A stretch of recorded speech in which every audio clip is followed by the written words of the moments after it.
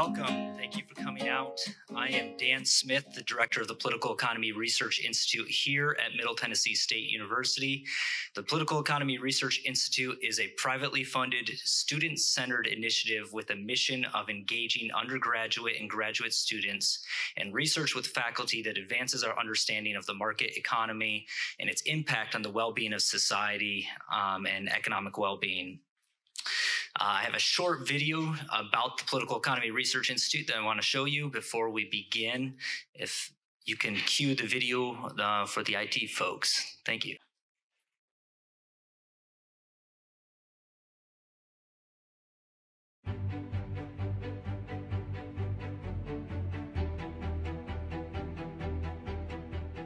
The Political Economy Research Institute is a privately funded, student-centered initiative with a mission of engaging students with faculty in research and teaching that advances our understanding of a market economy and its impact on the well-being of society.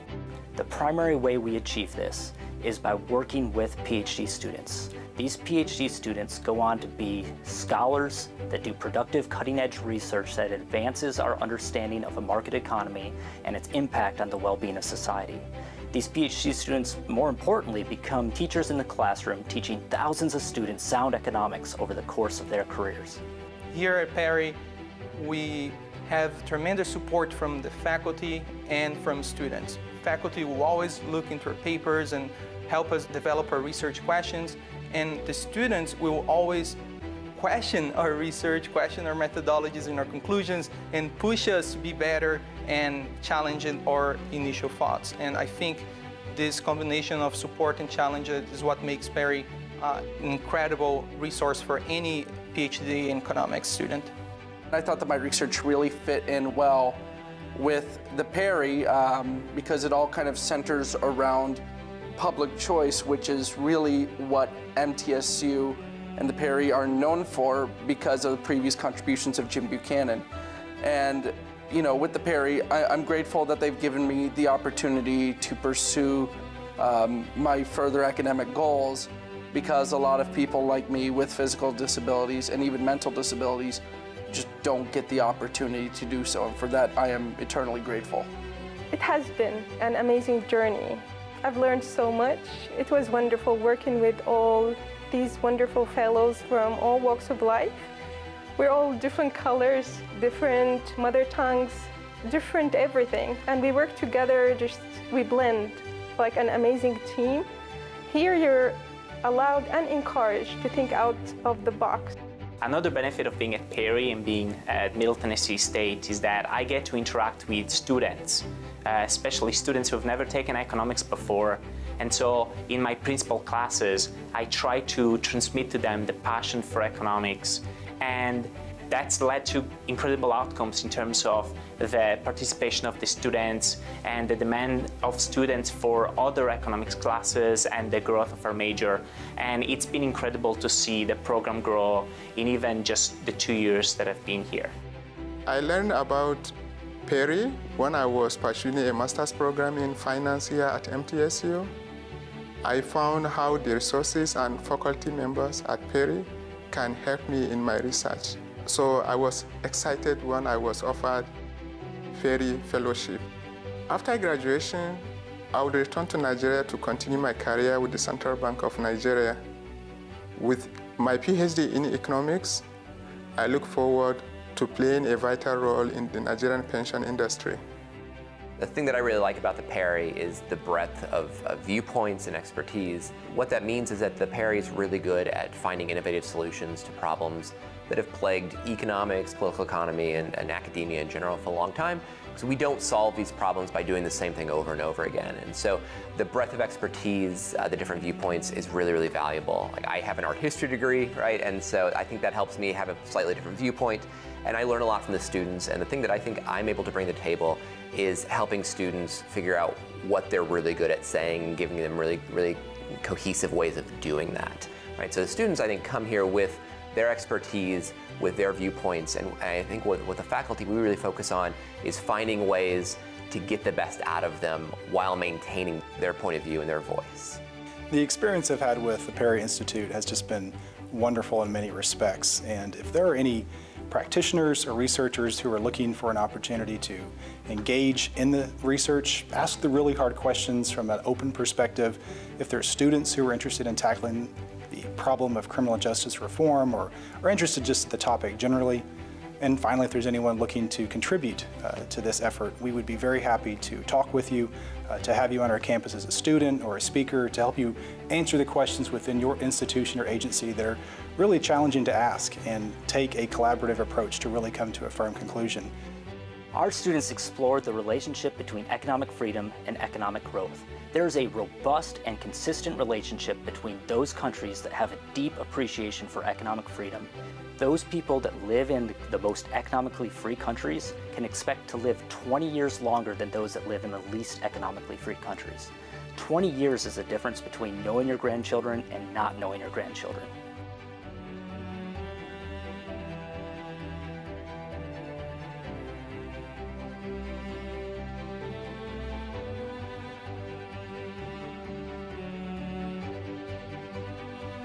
Tonight, I'm excited to introduce Dr. Ming Wang. Dr. Ming Wang is a world-renowned laser eye surgeon, philanthropist, and co-founder of the nonprofit Common Ground Network.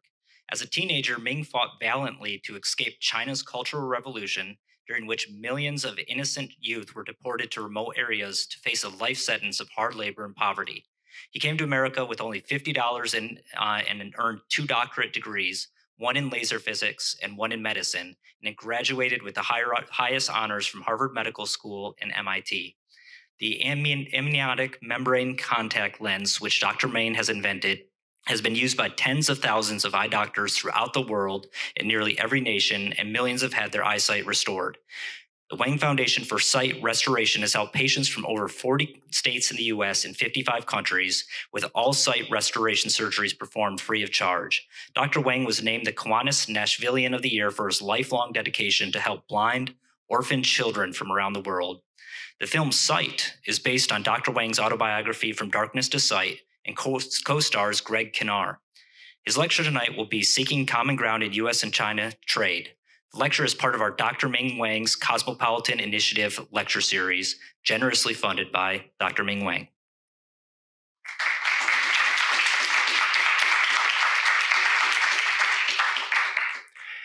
Thank you, Professor Smith. Good evening. I'm really happy to see many friends and old and new friends. Tonight, I would like to explore a very important question in the setting of one of the great colleges in Tennessee, in this part of the country.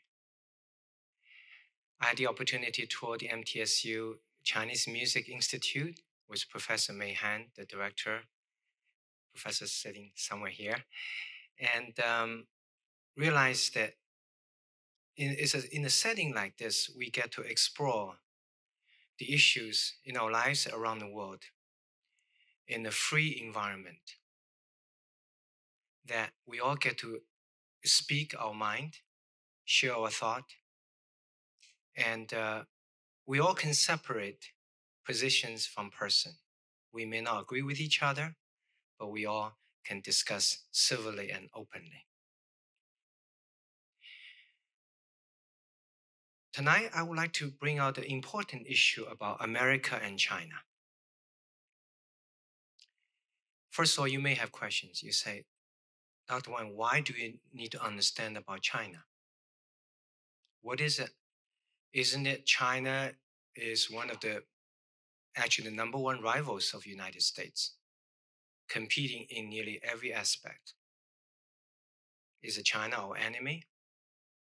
Is there what's the value of improving relationship between China and the United States?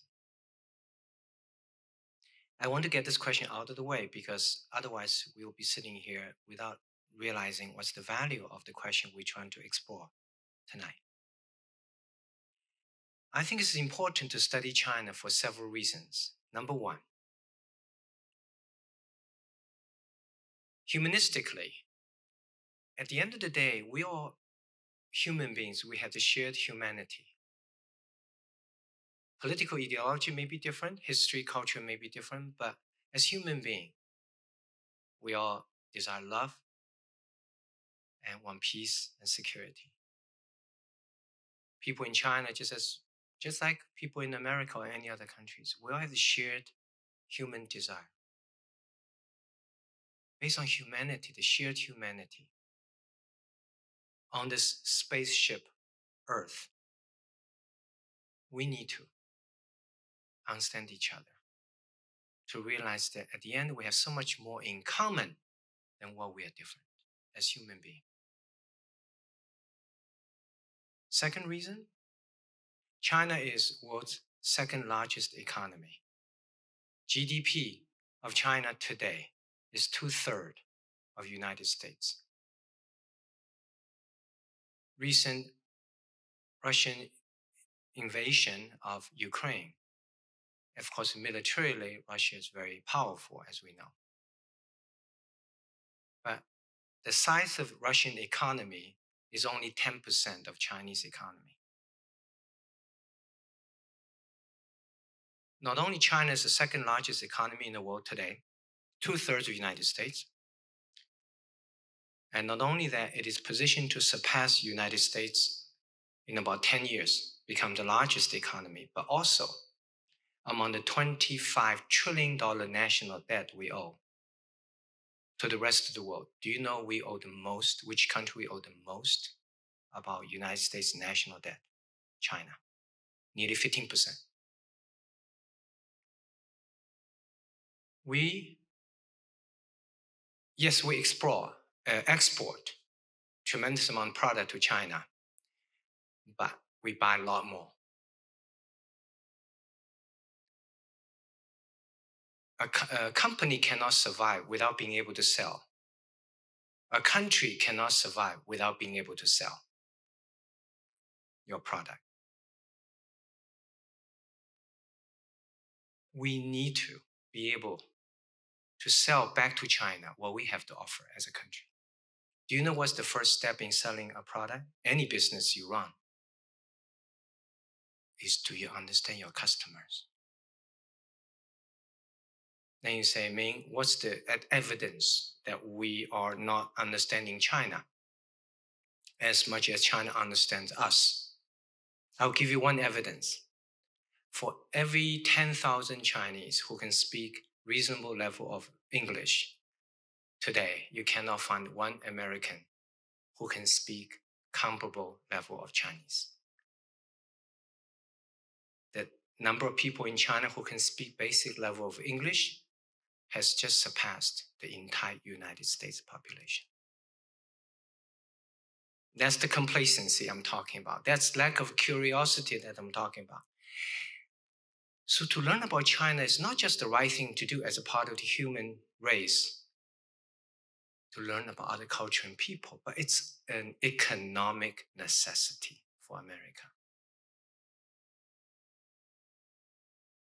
So it is for these two reasons, particularly in light of recent events. Russia is attacking Ukraine. People in Ukraine is fighting for their very right to even exist. In a world that is politically represented by, on one hand, democracies, one hand, authoritarian government, there's a question now, which way is better way of living? Democracy or autocracy? From our perspective, even from our own perspective as a democratic country, we don't want authoritarian government in the world to take control of the world. Do you want to see a strong alliance of Russia and China?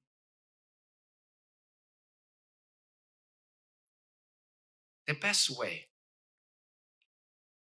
even on the political front, to fight adversaries is to divide the enemies. It's stupid for us not to recognize the opportunity to improve relationships with countries like China, so they pull China this way rather than letting China goes the other way to form strong alliances with another authoritative government, which is Russia. So it is in these three reasons we need to learn about China. So today I will specifically explore what do we have in common.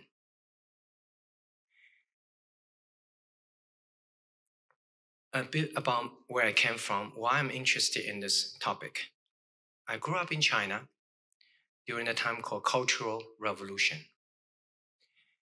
where government shut down all universities and colleges of the entire country in 1966 and forcefully deported every high school graduate throughout China to some of the poorest part of the country and condemn each one of us a life sentence of hard labor and poverty. Over 10 years of Cultural Revolution, by shutting down all universities and colleges of entire China for that 10 years, they sent away to labor camp 20 million high school graduates for life. 1974, I was 14 years old. I grew up in a very poor family. To give you a sense how poor we were, the combined salaries of my parents every month were only $15 every month. Mom and dad always said, study hard, study hard. Education was the only way to get out of poverty. So I studied really hard. So 1974, I finished my 9th grade at age 14. I was a straight A student.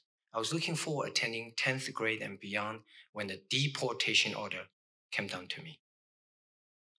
Just like 20 million others, I will be sent away to labor camp for life.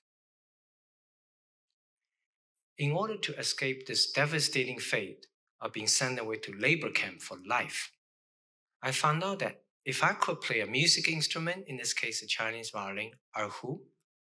Okay, repeat after me. Erhu. One more time. Erhu. Very good. You all can speak Chinese now. If I could play the instrument or if I could dance, I might be able to get into what they call communist song and dance propaganda troupe. If I could do that, I might be able to avoid being sent away to labor camps by being allowed to stay in the cities because government still needed musicians and dancers in the cities for its song and dance propaganda troupe. Then something happened. My little scheme of avoid being sent away to labor camp by playing music instrument got discovered by the government. They realized that I was playing music instrument, learning dancing with an ulterior motive. Really not for music per se, but to avoid being sent away to labor camp. So they stopped my music and dancing practice. It's interesting that sometimes friends in this country today say, oh, Ming, so nice. You have a hobby, you can play instrument, you can dance. It must be nice to have these hobbies. You know what I say? I didn't learn these as hobbies. I learned it to survive. So I tried everything, all failed. My fate was going to be sent away to labor camp for life, just like 20 million others. Now remember, for life. When I was about to be actually sent away, I got lucky. 1976, I was 17, the dictator died. So all of a sudden, China woke up, realizing what a tragic mistake it has made by having shut down all universities and colleges for 10 years, by having sent away to labor camp for life, 20 million high school graduates. So they stopped the Cultural Revolution, reopened all the colleges. And mom and dad came home one day and said, Ming, come over here. You may be able to go back to school. I thought I would never be able to do that ever in my lifetime. I said, really? Mom said, yes, tomorrow. I said, should I go back to 9th grade? Because 3 years ago, I was 14. I got kicked out of the school after 9th grade. In the last 3 years, I've been playing music, learning dancing. I was out of school. So now there's a chance to go back to avoid labor camp. So now there's a chance to go back to school. Should I go back to 9th? Guess what my dad said? He said, no, higher. I said, 10th? He said, no, higher. I said, 11th? He said, no, higher. I said, wait a minute, Dad, you want me to go back to school tomorrow, but you want me to jump 3 years ahead overnight from 9th to 12th. Have you never studied 10th, 11th, 12th? He said, yes. I said, why?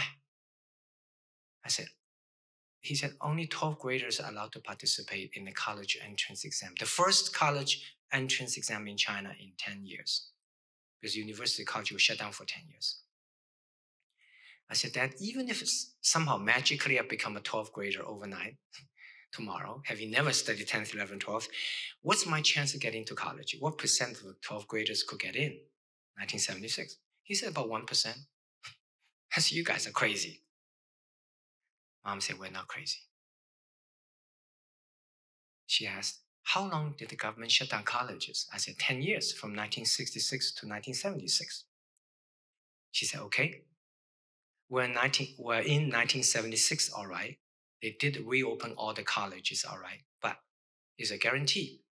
They will not shut down college again next year for another 10 years. So I knew I have to do it. I had to do it nearly impossible. So I got so stressed out. How could I do that? I have to try to get into college somehow. And Mom and Dad said, we're going to help you. So during daytime, they were working very hard. At night, they borrowed some old review questions. But we were so poor that, remember, the combined salaries of my parents every month were only $15. So Mom and Dad found little pieces of papers throughout the house, hand copied those review questions onto these little pieces of papers. And every night drilled me with these questions containing those review questions. They made me study 19, 20, 21 hours a day. I almost killed myself studying.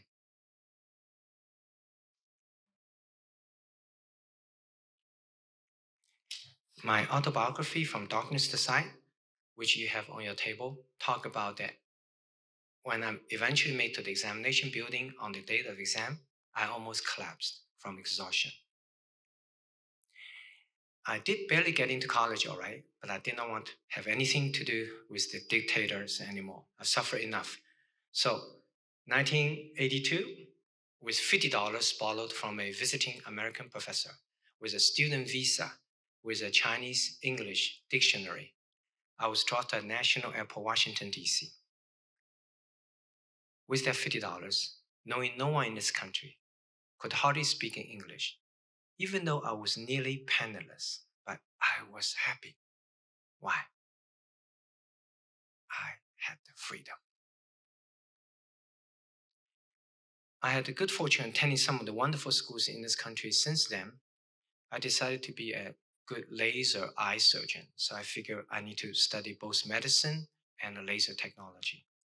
So I got my first doctorate degree in laser physics, and I went on to get a second doctorate degree in medicine. I performed over 55,000 laser vision procedures, including on over 4,000 doctors. These are, for example, the textbooks that I published over the years in cataract and LASIK surgery fields. These are the textbooks that translated into Chinese. You know the Chinese violin, erhu, that I played during Cultural Revolution to escape labor camp has truly become a hobby. Even dancing that I learned during Cultural Revolution to escape labor camp has become a hobby as well. We're a foundation with all the doctors. We donate our services. And once a year, we used to have a foundation, have an event, a ball, a gala to raise money to help people see. How would you call that ball? Eyeball. Eyeball is a spectacularly beautiful event. When you come to Eyeball, you see all the beautiful dancing. That reminds you how precious our sight is as human beings. Because without sight, we cannot see all the beautiful things in our lives. Therefore, how much we need to help those who have lost sight.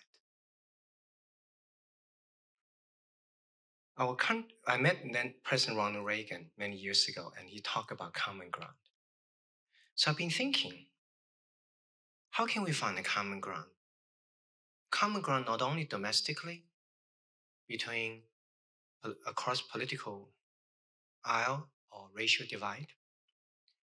As you know, our country has become increasingly fixated on differences rather than appreciating what we all have in common as fellow Americans. We are so unprecedentedly unwilling to seek common ground.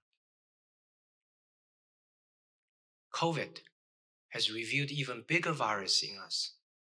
That's the virus of polarization. This increased fixation on differences rather than appreciating what we all have in common as fellow Americans. When we meet someone who is on the other side of the political spectrum, or another side, another different race, a different ethnicity, we tend not to be able to dialogue and work together. You know what America represents? Second day I landed in this country, an American friend took me to a Chinese restaurant. It was funny, I had no money, so he treated me. And by the way, it was first time I saw fortune cookie in my lifetime. And he said, isn't it a Chinese ancient tradition? I said, I've never seen one of those. He said, didn't you just come from China? I said, yes. Then I opened the fortune cookie. I saw a little piece of paper, a little white saying. He said, hey, that was written by Confucius. And I go, I didn't know Confucius knew English. So he told me, he said, Ming, what does America represent? Why America has become a country that can attract people from all over the world? You know why we are so polarized as Americans today? We are so unprecedented, unwilling to walk people from the other side of the political spectrum or racial divide. Why is that? I think it's because we have forgot our blessing.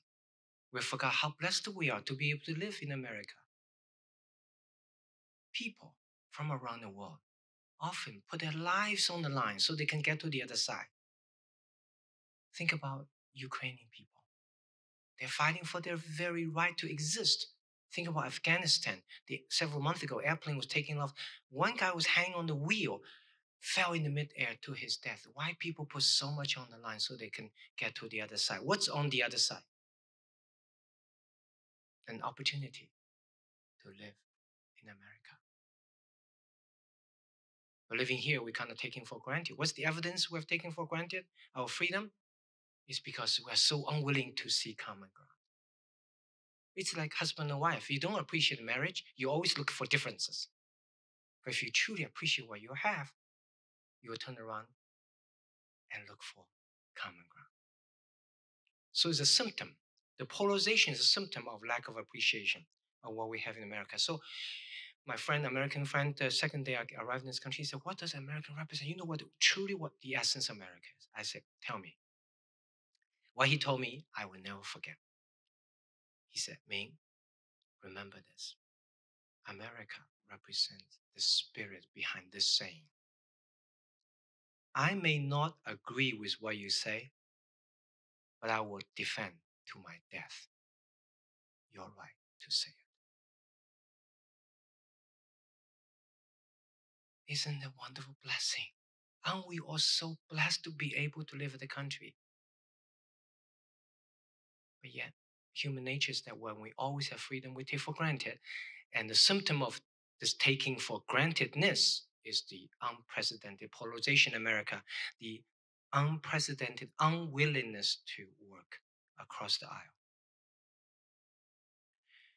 I've been bothered by this polarization for many years, and friends say, oh, why are you so polarized? Why are you so motivated to find common ground within America or internationally between, say, United States and China? Why are you so motivated to overcome the polarization, to help us to do that? My answer is very simple. I'm so motivated because I've been there. I've suffered through extreme form of polarization, which is dictatorship. America, let's don't go there. So over the years, I've been thinking, how can we find a common ground? My pastors, Dr. Rice Brooks, Dr. Ron Lewis from New York, and Dr. Rice Brooks and Dr. Ron Lewis are the leaders of the Every Nation Ministry with churches in 82 nations. Dr. Brooks and I, 2 years ago, as the pandemic was about to engulf the United States, I was really worried that we may not be able to deal with this pandemic effectively. We have one of the best healthcare systems in the world, and we have money, but we may not be able to deal with the pandemic as effectively. Why? Because if we allow the polarization, if we allow a political polarization of a medical issue, that will paralyze our educational process of the virus, will confuse the public, not knowing what's the right information. If we allow the interest of parties over the interest of nation, we are going to suffer. 2 years later, unfortunately, I was turned out to be right. United States has 4% US world population, 25% of the death. This should never happen in a country with one of the best healthcare systems. Why is that? It's because of the political polarization of a medical issue. Last time I checked, the virus doesn't care. You're blue or red, it will infect you anyway. So how do we help us find the common ground? We have established through 2 years of studying, we have established this common ground seeking steps, a methodology, the starting point. See common ground. You got to be able to see it, because if you're not unwilling to see the common ground between black and white, or Latino, Asians, or Republican, or Democrats, or China, United States, if you're unwilling to see, you're not going to get it. Second, trade places. Over the years, I learned that the best way to be your good laser eye surgeon is to speak your language. You know, so many times you've seen a doctor that walked in, that give a medical jargon and walked out. I said, Doc, I don't understand what you just said. Are you really connecting to me, my feeling, my vision problems? And I learned that the best way to communicate is to speak the language of the listener. Empathy. When you meet with someone with different opinions, rather than yelling and shouting, can we alternatively try a different way? Apply the SALT principle that Dr. Rice's books always talk about. S, start a conversation. A, ask a question. L, listen, and then and only then talk. Persevere. If it's the right thing to do, there's a price to pay. And C, common ground.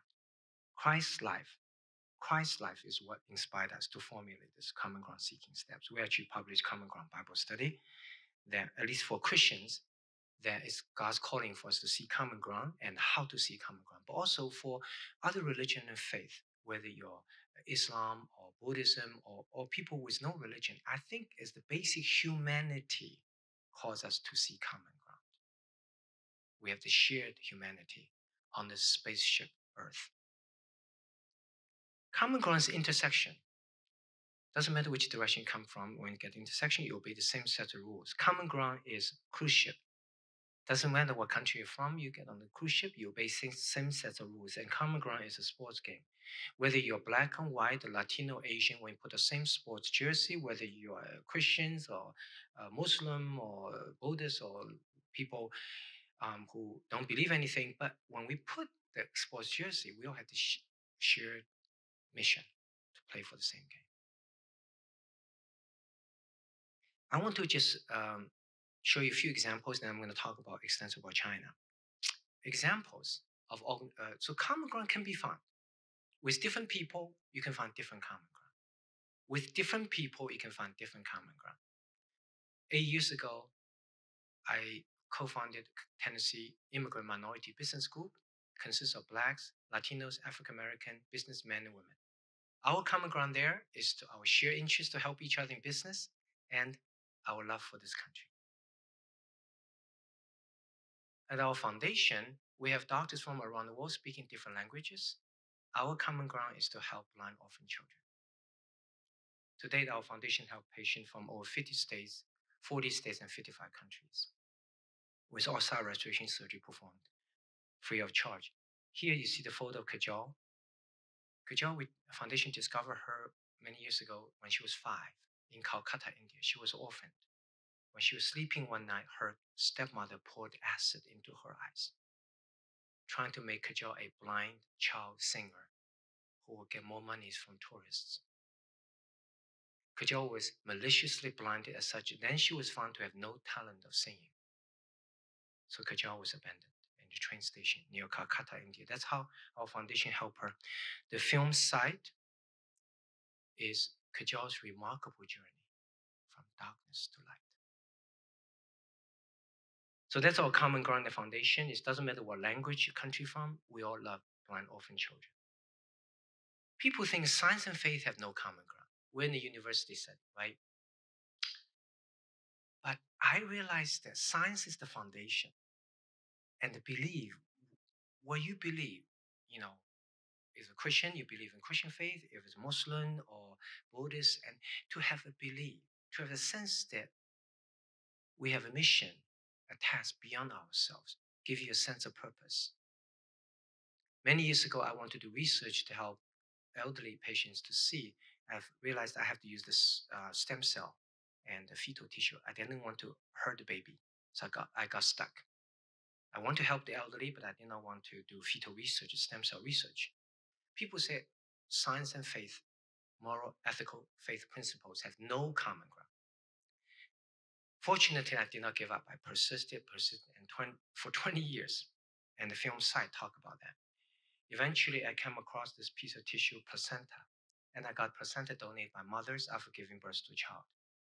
And I developed a technique to make into an amniotic membrane placenta contact lens, put this youthful healing placenta contact lens onto older patients' eyes. It's a way to do fetal research without hurting the baby. Science and faith have common ground.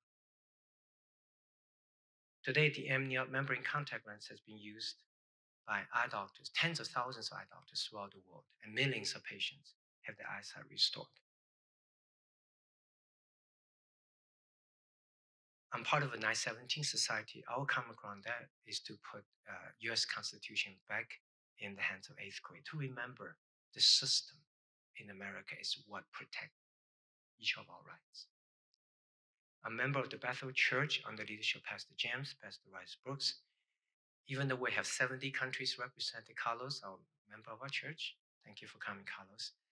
And Pastor Ron Luis, as I said, from New York, is part of this church system, every nation. And our common ground there, it doesn't matter what country you're from. We are Christians. I'm a member of the Living Sand Ministry and to apply scripture Monday through Friday.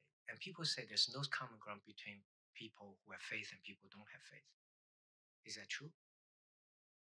For example, many years ago, I want to pray with my patients, but they say, oh, don't. If you pray, your non-Christian patient will never come back. I got worried, so I didn't dare to pray. Then I asked the Living Sand Ministry leader, they said, well, it's the right thing to do. There's a price to pay. So I said, okay, I'm going to pray. I really want to get best outcome for my patients. I want to focus 100%. I want to be distracted by everything else in the operating room. So I started praying with my patients. But I was told that I'm supposed to be politically correct, so I'm supposed to ask for permission before I pray. But think about this. If you're underneath my surgical laser, and I'm overlooking you, I say, Mr. Johnson, is that okay to pray? You may not dare to say no. But I kind of took advantage of the situation. But I get about 100 non-Christian patients over the course of a period of time, and I asked them the question. I said, were you offended? Because remember, people said, between people with faith and no faith, there's no common ground. It's up to me, I want to pray. If up to him or her, he or she will not want to pray. Is that true? We have no common ground. So I get about 100 of them and ask them, each of them day after. I said, were you offended? Yesterday I prayed. So the interaction goes like this, most of them. They say, Dr. Wang, yes, I don't believe what you believe. I said, I know that. That's why I ask you. They said, well, you did ask me for permission, but I was underneath your laser. I didn't dare to say no. I said, I know that. But I want to know, were you offended? Well, they told me, stay with me to this day. They said, Dr. Wang, not only I was not offended, I was moved. I said, how would you be moved when you don't believe what I believe? They say, the reason I was moved when you prayed with me yesterday was because in one of my most important moments, which is my eye surgery, I didn't want anything to go wrong. You brought something which is important to you. Your faith. I appreciate that. At the moment, I realized that it's the love for fellow human being that transcends the boundary of faith and religion. It's the love for fellow human being that is our common ground. At the American Project, through the teaching of American Revolution, we put the Bible in the hands of students, and with Diane Canada, Lady of America, to encourage the ladies to study how to use common ground approach to find common ground. China, is there a common ground? As I said, humanistically, it's important to know our different culture and people. throughout the world as part of humanity. Economically, in order for America to survive, we need to have a good relationship with the country we owe the most money to, and the world's second largest economy, a country that we have done a horrible job in selling our product to. We keep on buying from China. A company will not survive if you keep on buying and cannot sell. A nation cannot survive if you keep on buying without being able to sell. And number three is our precious freedom and democracy. If we want to preserve that, to help more people around the world, we have to fight the autocracy.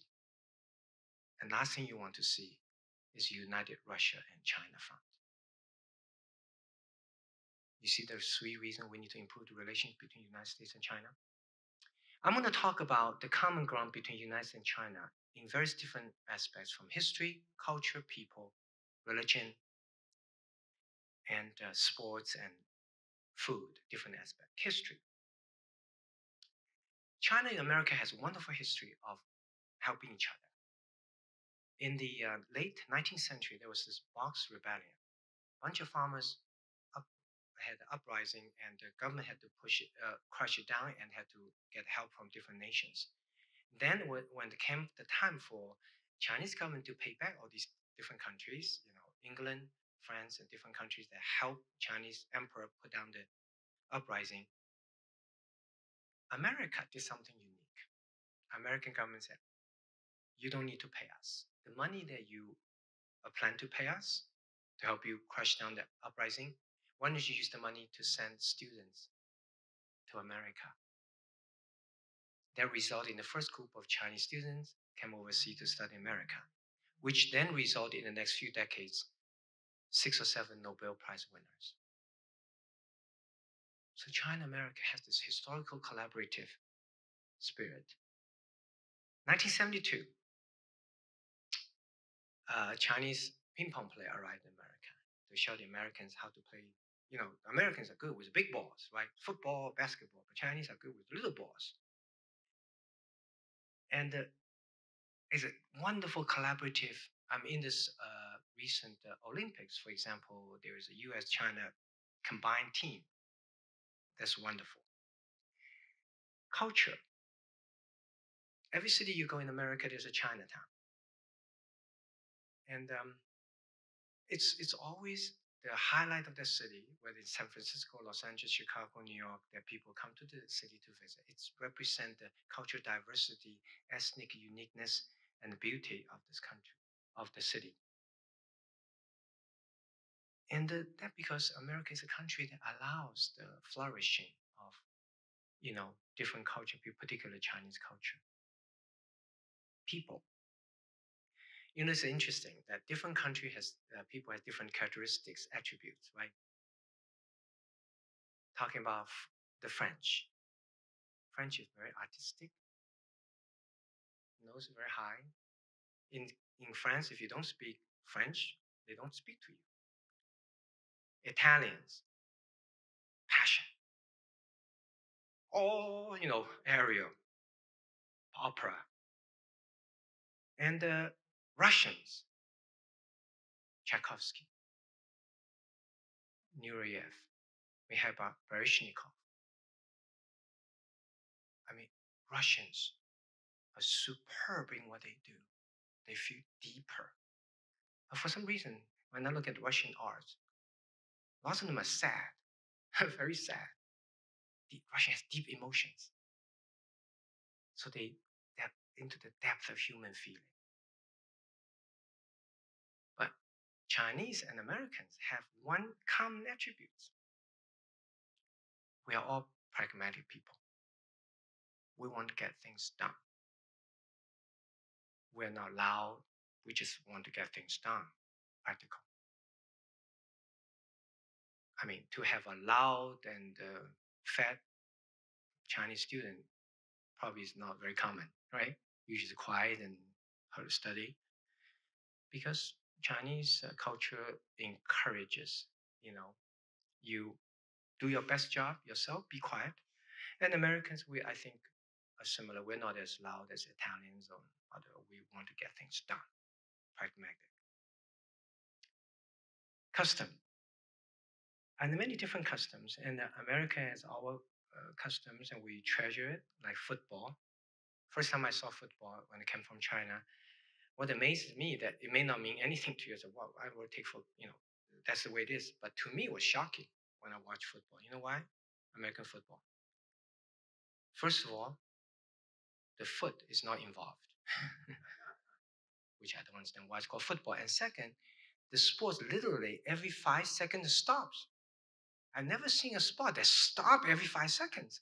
It's going. It's like, why people just keep on relying themselves, just keep on going. So, but we as Americans, we love it as football, and we think we're the best. First time I see World Series, I said, that's World Championship? No, that's American Baseball Championship. I said, why is it World Series? And they said, oh, we're the best. That's why we're World Series. Chinese have similar sort of a temperament. You know what the word China means in Mandarin? Means the center of the world.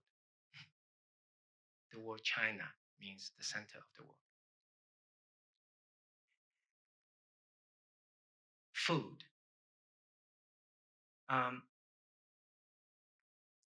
We will love Chinese food, and it's just great varieties. And you may not know that most of Chinese food in America come from central part of China, Sichuan or Guangdong.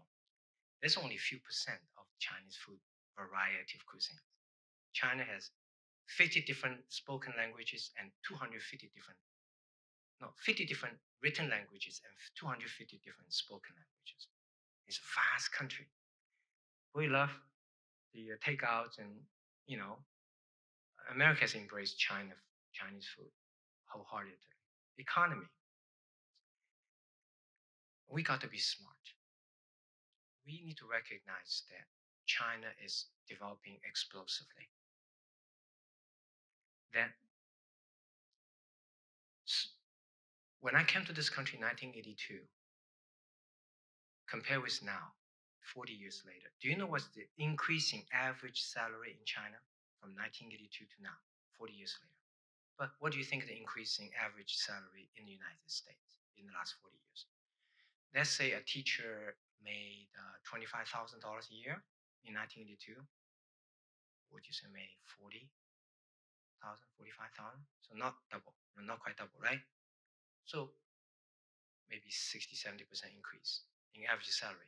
But you know how much increase in the last same period, 1982 to 2022, in China, the average salary increase?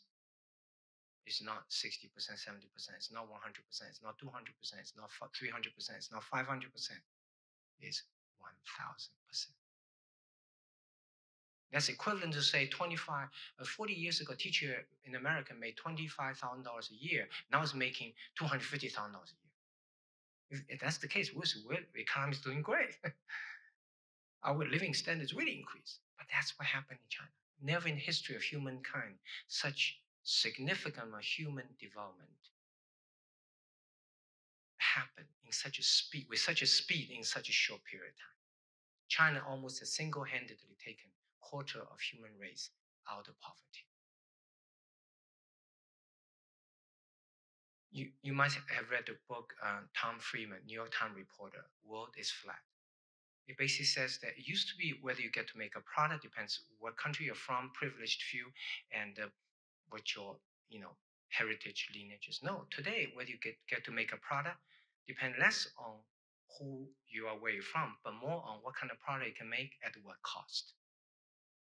So in that sense, the playing field is leveled, the world is flat. In the flat world, we need to recognize, we need to learn from the rest of the world. The time has passed when the United States, everything we do is better. Today, more and more things are done by others outside the United States are done better, faster than us.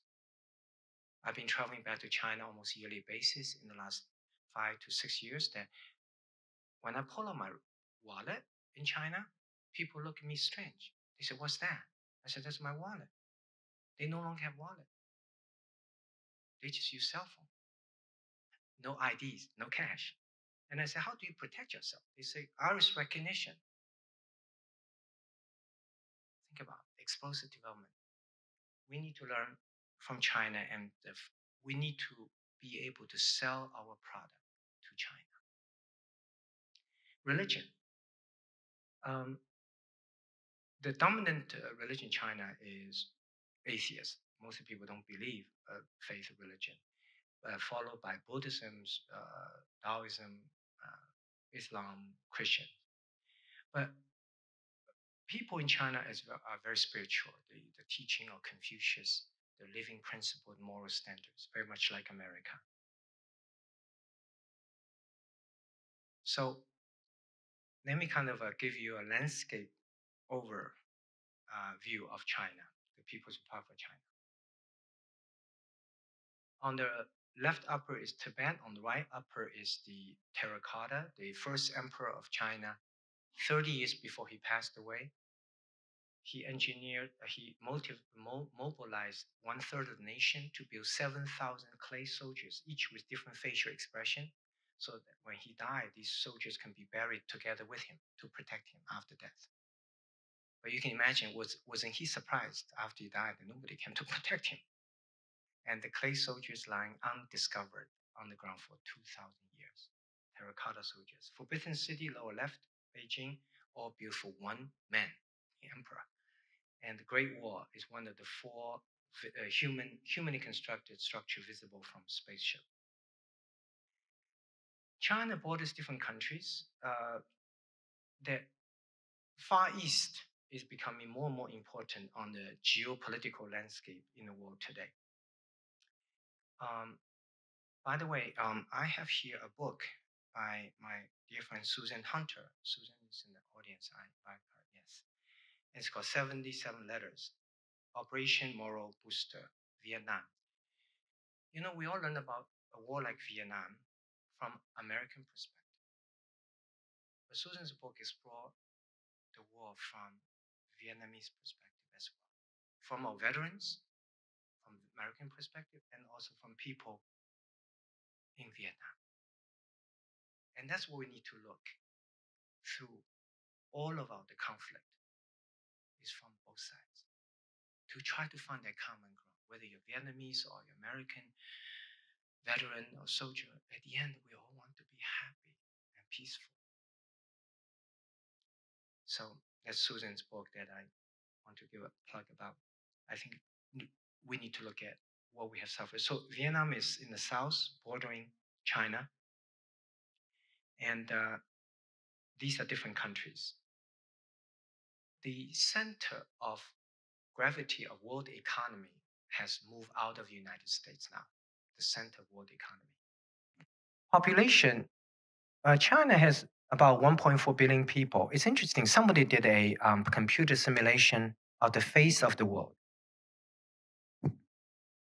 And they put in the different countries' people facial characteristics into the computer based on the population percentage and come up with the face of humankind. But that face of humankind looks suspiciously like a Chinese. In terms of religion, Buddhism is leading one, Taoism, Islam, Catholicism, and Protestant Christian. Many interesting facts in terms of agriculture and just huge diversity. Dynasty has been sort of the dominant mode of passing generation to generation. You know, America as a nation, we have what, 200 some years, 250 some years, that China has 5,000 years. This is almost like an old man compared with a teenager. Teenager has the positive energy, the unbridled optimism, but the old man may have some wisdom because he had been there, suffered. These are different dynasties. And these are Nobel Prize winners from China, Chinese origin. These are famous people from China.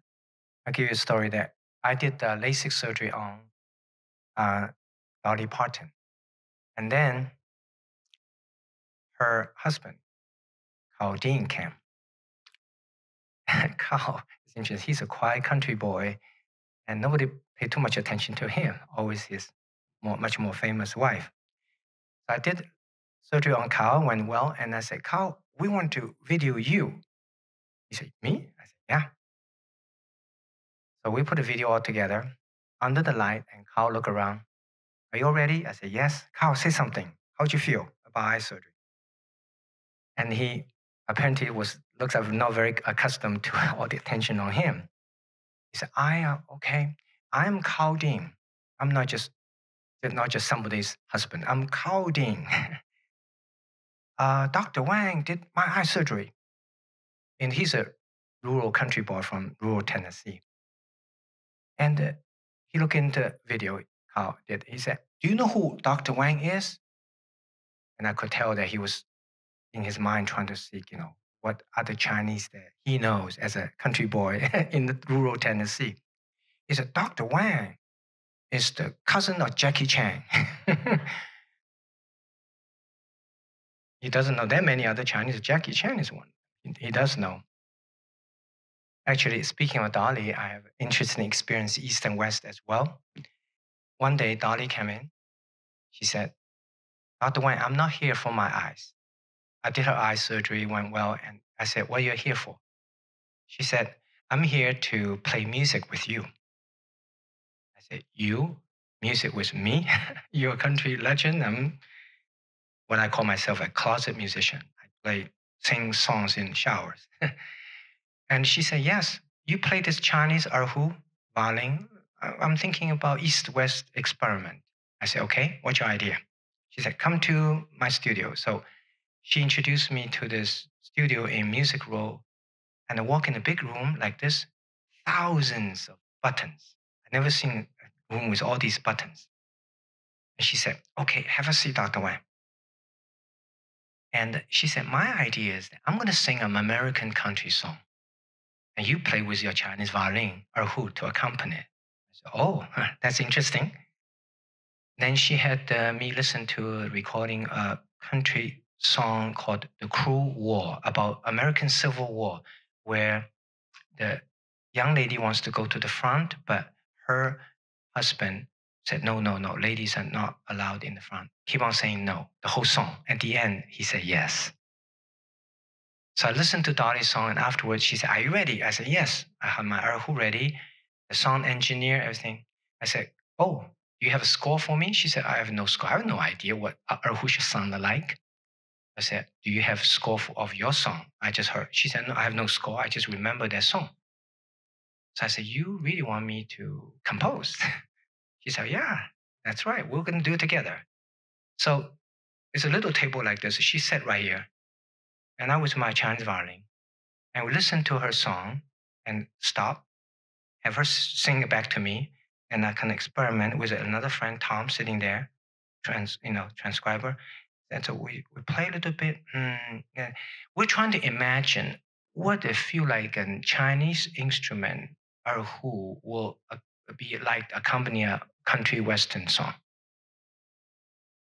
But we realized it was a very special moment because we are creating something remarkable, an East and West collaboration.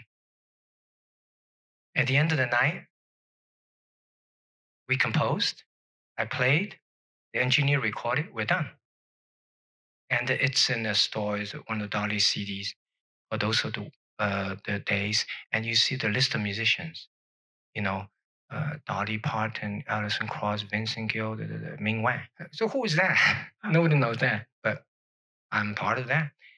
But the point is, East and West, we experimented. It's fun. As I said, the Chinese food in America you're tasting is really only a small part of Chinese food because that's a Sichuan southern part of the country. Art, wide variety, tremendous. We know the Great Wall was built over 2,000 years ago. And the Great Wall, you take the brick, connect them together, you can go to the moon and back 7 times. Forbidden City, Peking Opera is I used to think Peking opera is very different from Western opera, but today I realize they're very much the same because it's all about depth of human feeling.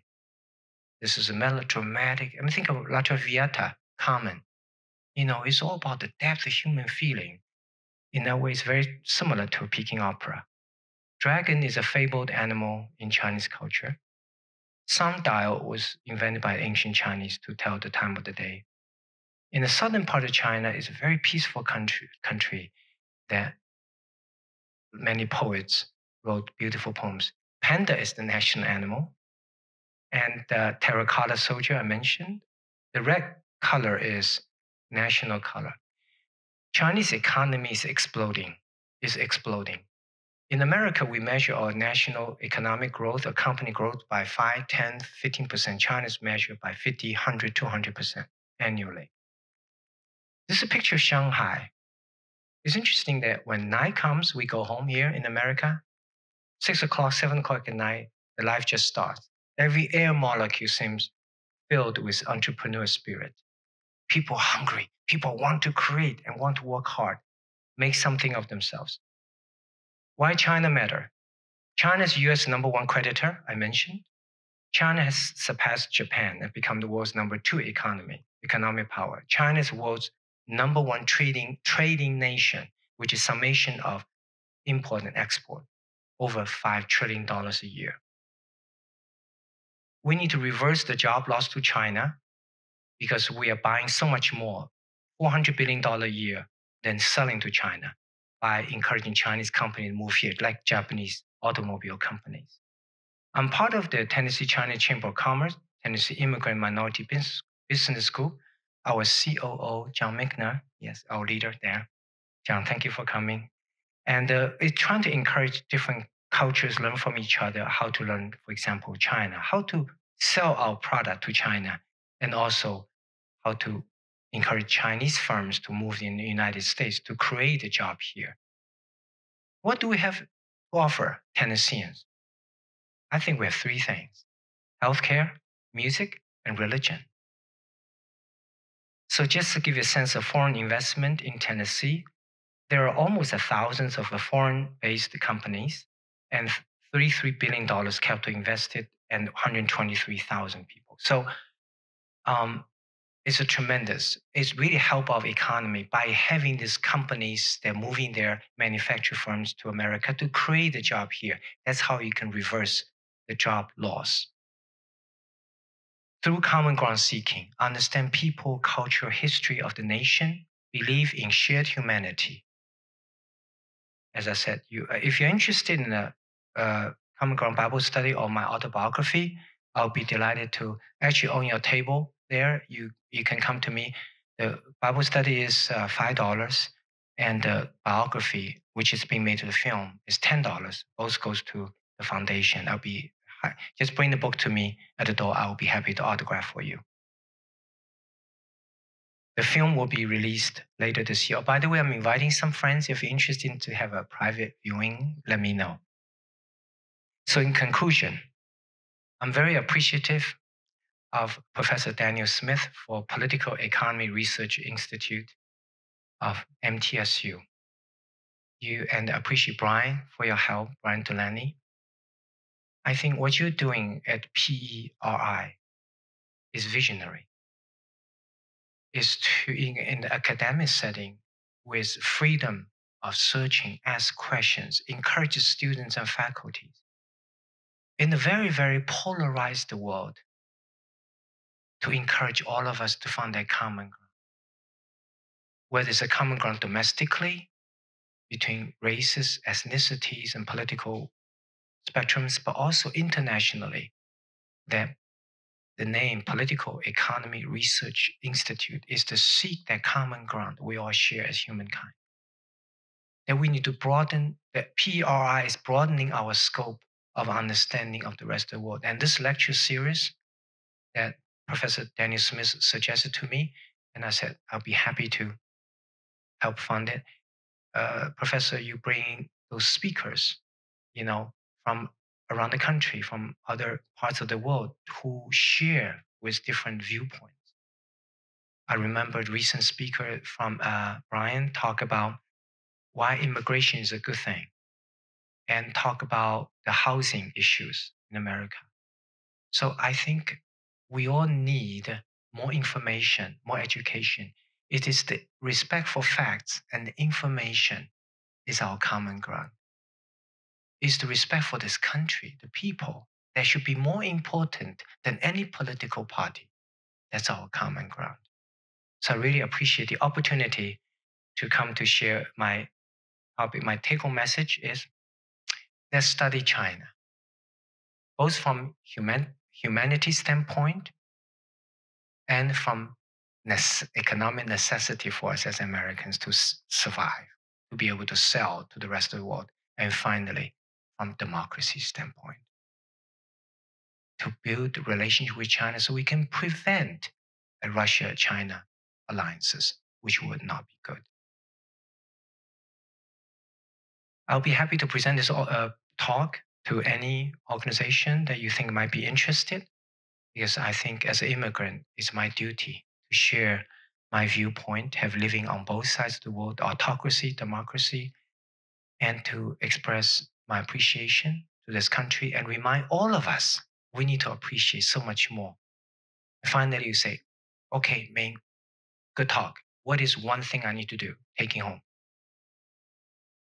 Next time you meet someone who has different opinions, different viewpoints, whether it's another person, another country, rather than shouting and yelling, can we separate position from person? Can we recognize our shared humanity? All people, we all desire peace, security, and love. Let's be more willing to look at what we all have in common rather than being so fixated on our differences. Thank you.